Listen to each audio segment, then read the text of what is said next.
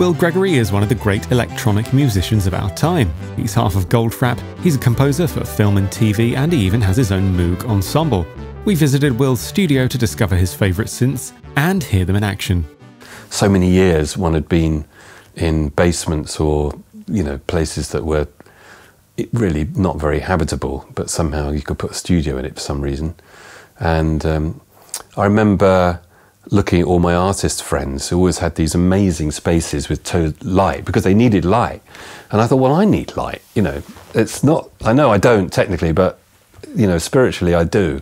So it was great to find this place that had big picture windows and lots of daylight, and then just gradually filled it up with too many synthesizers and bits of kit, so now, even though it's quite a big place, there's not a lot of room to move. The two kind of activities that go on here are, obviously, with Alison, done a lot of writing and, making albums. And from that point of view, you're looking for sounds that are inspiring. And that's what a lot of the old instruments, we feel, give you. And that's how they justify their presence. Even if they've only made one sound that has got onto the album, that in itself is a justification. If you can find one sound that does it, that's so much better than trying to compromise by layering things up to get that sound. So that's something that I've learned, quite often. I mean, I remember going and mixing with Spike Stent and him just sort of raising an eyebrow as he was labeling the desk, saying bass number 9, and me thinking, oh shit, yeah. Should have been a little bit more kind of minimal here. So this is a Roland Jupiter-4, which I like. It's only got 4 notes. It's only 4-note polyphonic, but it's got a great arpeggiator, and it's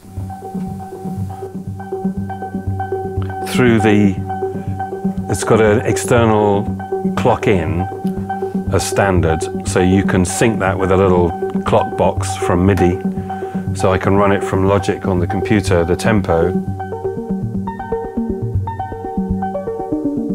which is what we're doing at the moment. It's just running off the tempo at Logic.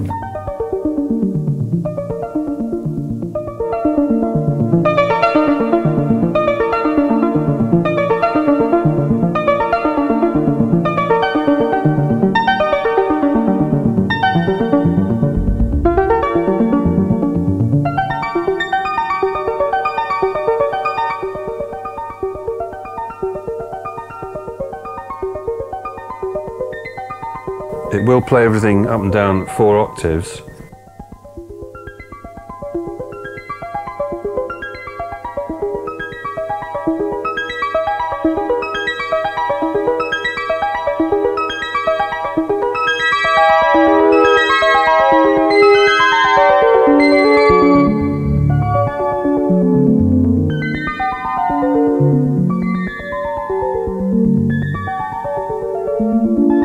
Which is quite useful, and sometimes not so useful, but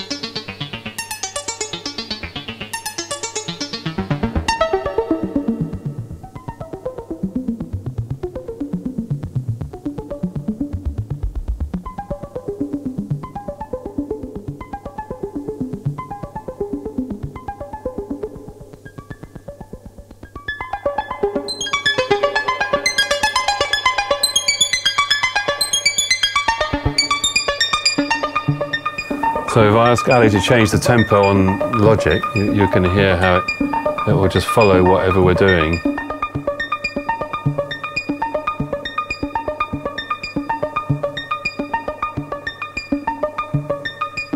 That's nice.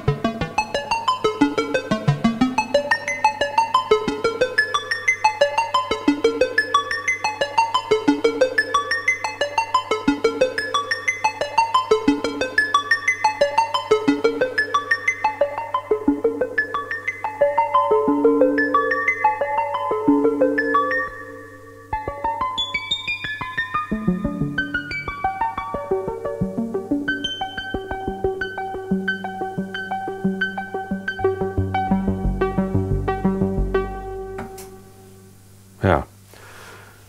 Anyway, you can sit there for hours just dreaming away, can't you, and having a nice time. Maybe you get a piece of music out of it at the end. But it's just it's one of the my favourite of the Jupiter range.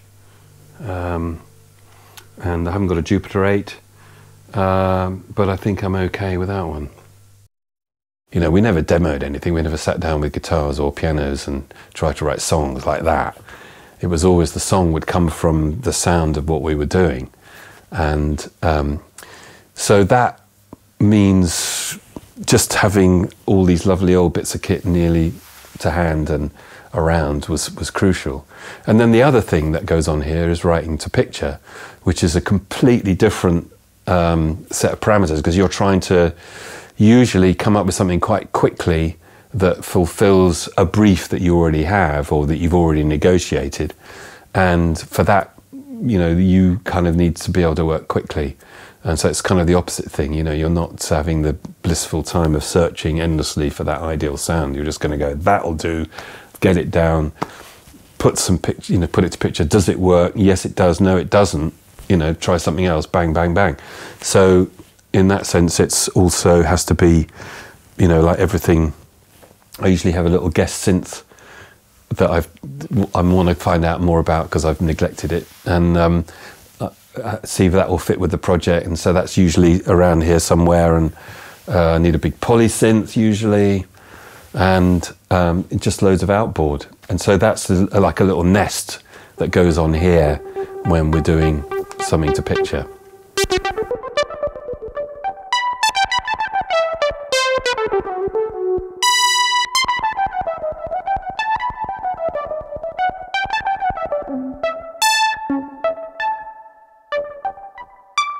I mean, I don't really use this to record, but for the Moog ensemble, for me, because I'm a sax player anyway, this is a better way of getting to the keyboard, and it brings a lot more, well, it just gives you more access to what the Minimoog can do, because it's got all these different octaves. So obviously on a keyboard you've got 3, but here we've got 6.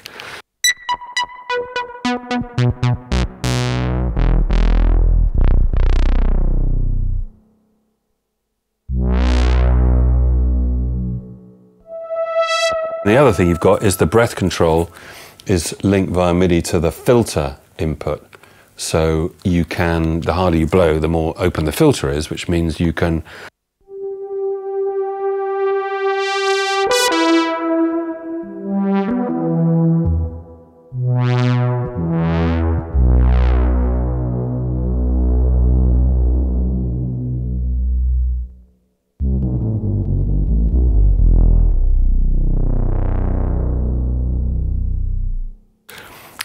yeah, you know, just it's a really nice way of talking to the Minimoog. And then we were talking earlier, you can tongue quickly on it in a way that's hard to do.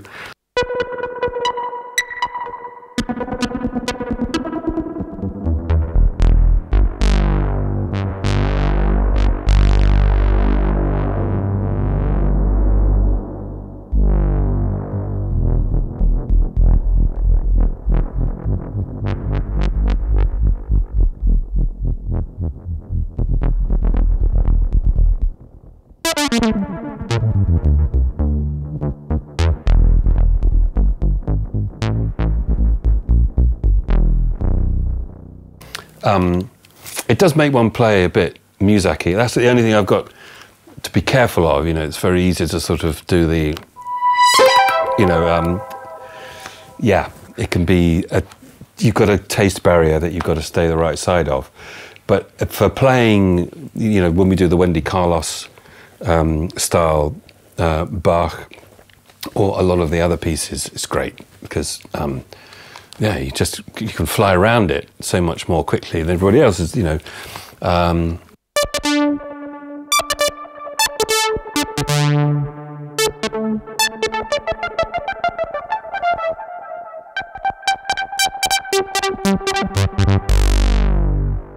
It's quite hard to do that on a keyboard.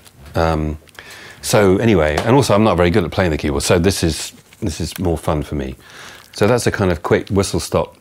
But I mean, what's amazing to me is that this is an 80s bit of kit, whereas essentially, you know, this is a late 60s thing.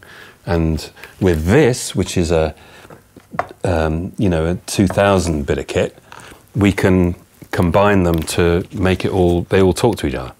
So, yeah, this is probably designed to work with a DX7 or something like that. But because we can retro MIDI into the CV, you know, suddenly it all works together. So it feels like we've sort of got a bit of a golden age. Oh, you know, I haven't really tried it with many of the other synths that I've got. I think it just seems to be the most versatile. It's obviously got the warmest bottom, you know, it's just a lovely.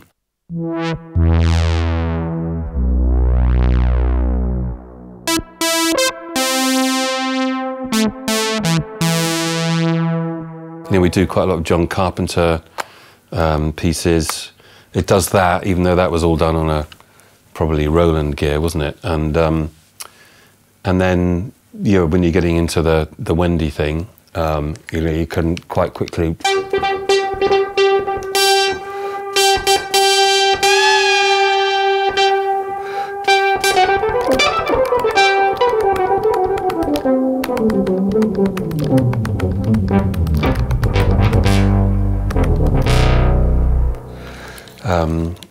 Yeah, it just seems to cover a lot of bases, really.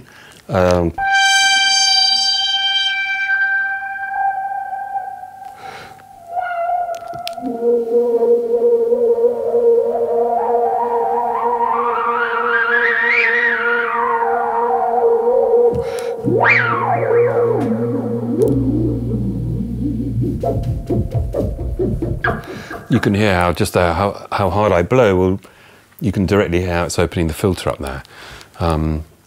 And it's just lovely and responsive like that. But you've inspired me with that question to try and plug it into a few other things and see what happens. Because I'm sure that could also be really good.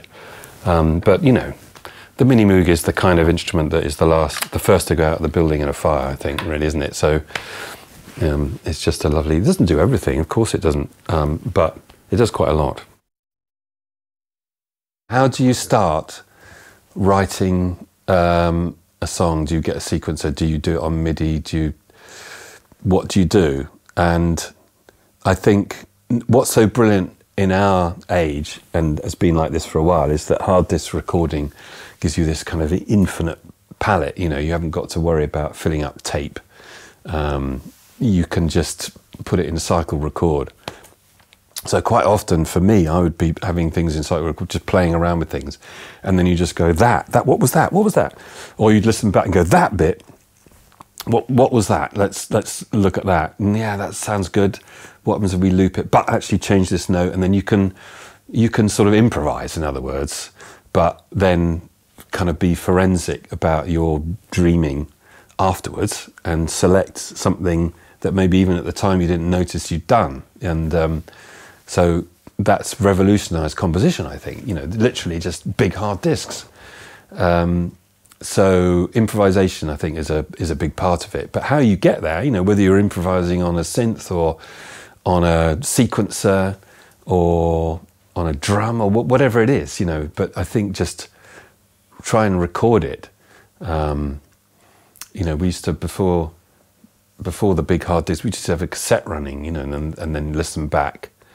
Especially, you know, working with Alison, we love to improvise. And Alison's just such a great improviser. And then hopefully something would happen, you know, and some days it would and some days it wouldn't. But you'd always, you know, you had to give yourself the time to listen back. That was quite hard sometimes, you know, you want to just carry on, but actually listen back, see what happened, and there might be something there that can get you started on something. Yeah, this is the Wasp, made by a company called Electronic Dream Plant. I think they were based in Cambridge. Anyway, it's one of a few instruments that they brought out that has become a bit of a classic. It's so basic. It's only got, you know, a few knobs. It weighs virtually nothing. When you listen to it on its own, it sort of sounds pretty nothing-y out of its own little speaker. Although I guess you could record like that, but obviously when you plug it in, you get that from the actual.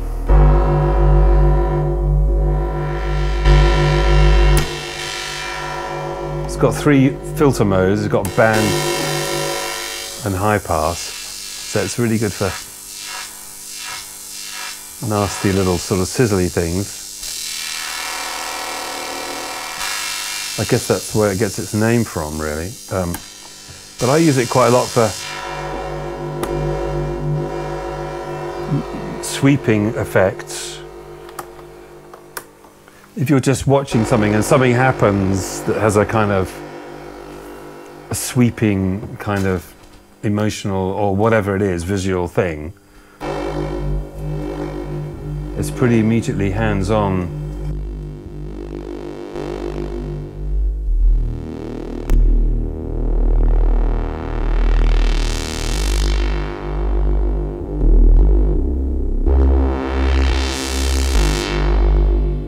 And it has a little sequencer called a spider that goes with it that is very...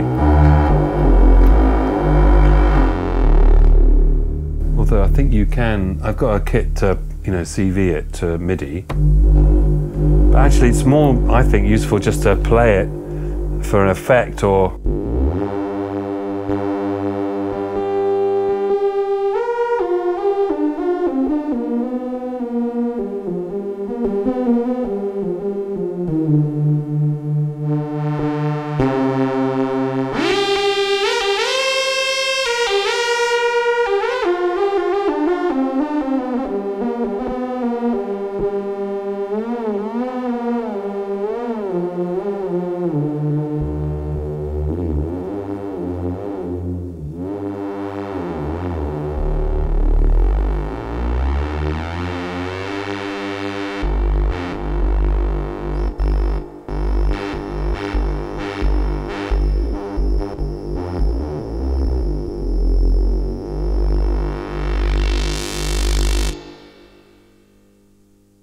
Yeah, talking about the PS-3300, which is about the most over-the-top polysynth you could ever imagine, because it's 3 polysynths, and it's totally polyphonic, 3 times. So there's 48 notes per synth. So if you did that, it plays all of them 3 times, and it's got all these extra. You know, each polysynth has got its own 2 LFOs, and anyway, it'll wobble in more ways than anything else that I've got. So it can sound very rich very quickly. And then because it's 3, you know, you can pan them 3 ways. So you can make it very wide in the way that you want. And so, I mean, quite often, you know, I don't really change it very much. I'm just going to go, oh yeah, that's a lovely warm thing. Filter it a bit. Oh, look, the sun's coming up. Or, you know what I mean? It just sort of has it's not a string synth. It's not, you know, a pad that you've heard before from anything digital. So it's got its own character. And it's just super warm, you know. So I love it. And with the pedals, you know, you can just pedal the filter up and down a bit, and there you are. And inside are just card after card after card after, probably 48 cards, each with their own envelope, their own filter, their own everything. So it's a complete insane proposition. I think it got to that stage, didn't it, with synthesizer design, where they wanted the kind of golden holy grail was total polyphony. You know, this is the limitation of a Minimoog. It can't play more than 1 note at a time, or if it can, it doesn't sound very good. So, yeah, more and more kind of crazy kind of investment went into trying to make these things totally polyphonic. And the results were that nobody could afford to buy them, and nobody could afford to make them. So this, I think there are only 50 ever made. I don't know how many there are left. But it's just a madly lovely thing. And also you can control it from the foot pedal.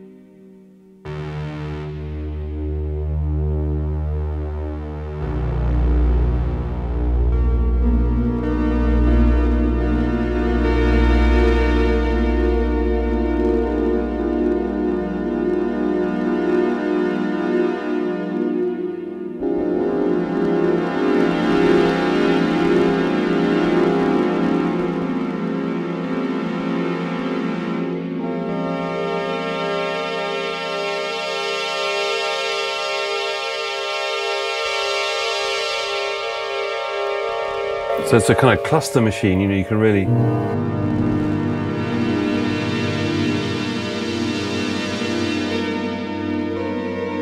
Slightly blowing up.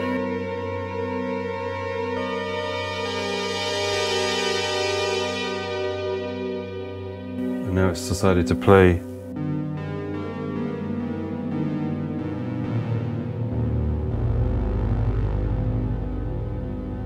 I think it doesn't like them being played from MIDI as much as I do. I think it gets a bit cross about it. Sometimes we have to just turn it off and on, and hopefully now it's doing something else.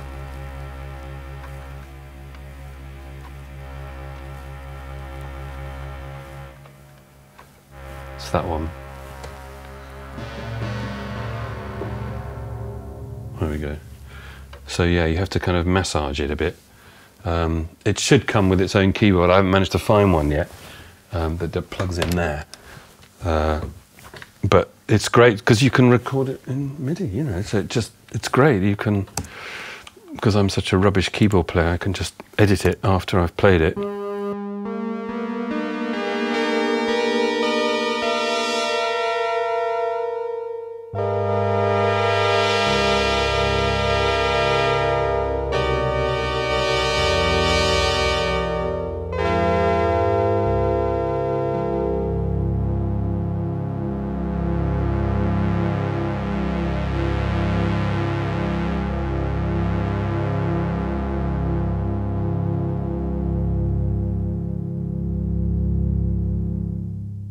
I like just doing things like that.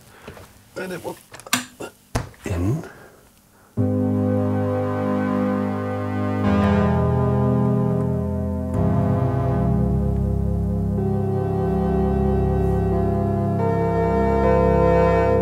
Yeah, I mean, then of course you've got all the editability and cross-patching possibilities as well, which, you know, that's a bit endless.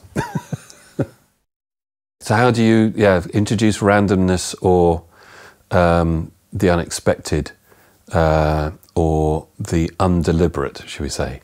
Some synths come with built-in kind of waywardness that is definitely a blessing, that they can make you do things that you wouldn't otherwise have done.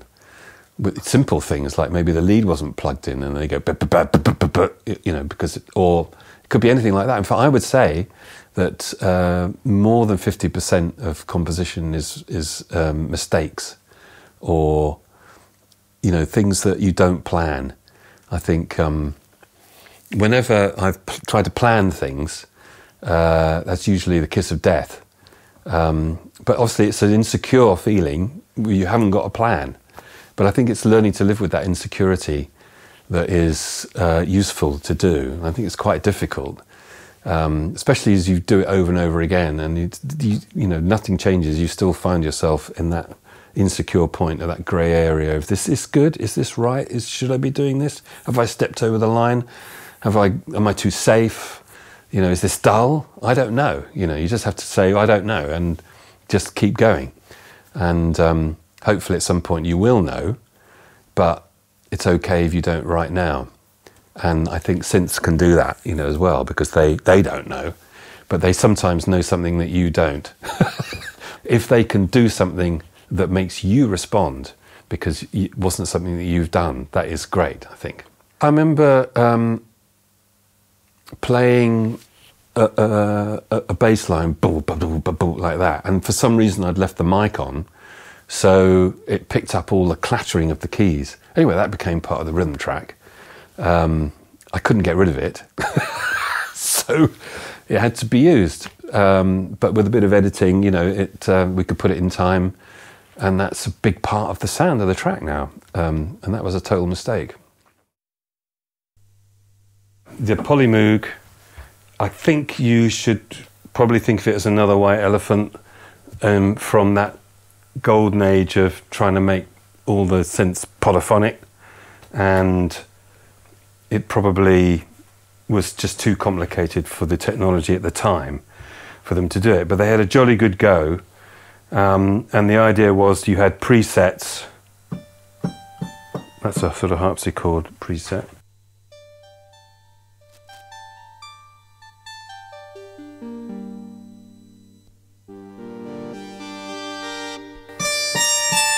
But that was a piano, apparently. This is the harpsichord.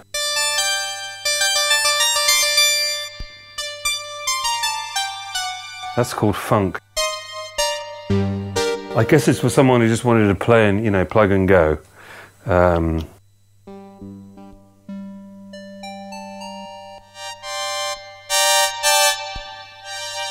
that's the string patch, but then what you could do, when the red lights are on, that means that's all your preset mode. So then you have to turn all the red lights off, and then you get into the actual editing mode. And one of the things this has is a resonant filter section, which is here. So you could really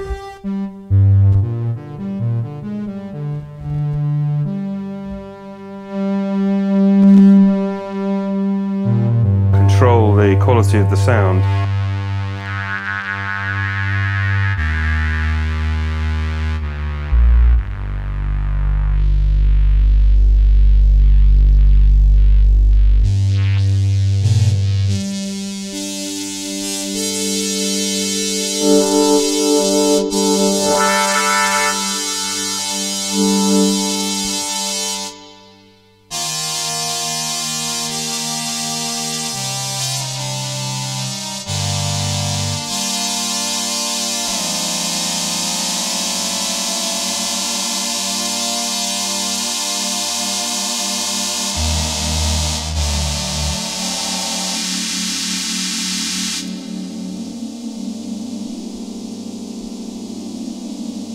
Detune it, and then you've got a kind of amount of modulation.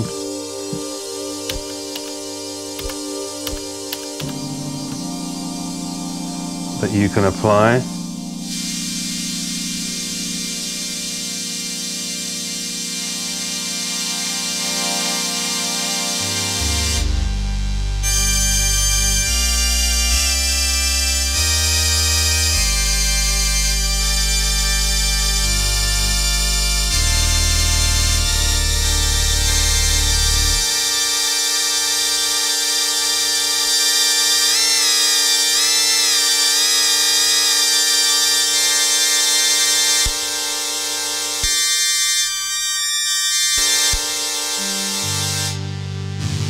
I'm by no means a master of how this thing works, but you can see it's involving. I could be standing here for another half an hour, just, you know, playing around before I even realise that I've missed my dinner. It's a beautiful thing from that period when synths was searching around for polyphony and how to make that work in a way that sort of money was no object. And I think they assumed that the purchasers were in the same sort of mindset, and unfortunately I don't think that was true. So they had to skimp on things, and so with these apparently the power supply was a terrible thing, and actually all synths rely on the stability of their power supply. And yeah, it was a problem that then people found them very unreliable. And yeah, the whole thing kind of folded. But this one is kind of nearly back to life, and it is an exciting thing. It's an exciting thing to play. You can put sounds through it, so I could use this resonator as an external filter. It's just endlessly versatile with these rather cute little sliders, which makes a nice change from knobs. And actually you can get many more knobs or sliders on rather than you would be able to fit, you know, circular knobs. So I think they were onto something here. But it's a delight. That's all for now. If you like what you saw, please be sure to like and share it, and subscribe and click the bell icon so you know when we upload new content to our YouTube. Also find us on Twitter, Instagram and Facebook. Thanks for watching.